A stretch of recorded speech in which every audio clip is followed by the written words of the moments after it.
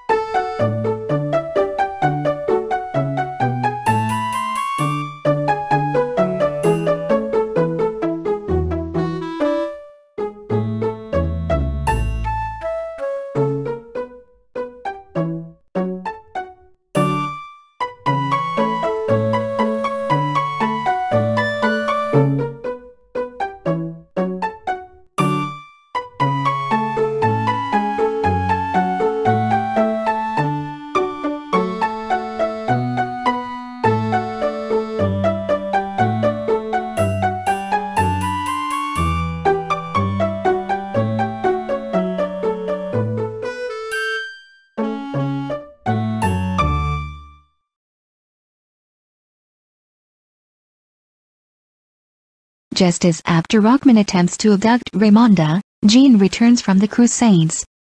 The two men agree to settle their dispute in a knightly duel. Jean emerges victorious, but even on the brink of death, the defeated Abder Rockman whispers his undying love for Raymonda.